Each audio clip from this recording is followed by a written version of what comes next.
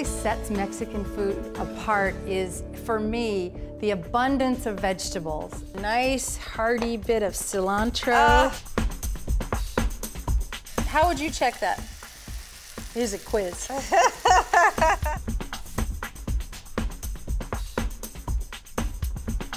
So a lot of people think salsa is just a tomato salsa or a pico de gallo, but actually there are hundreds of ways to make a salsa, and the cooked salsas can be so versatile.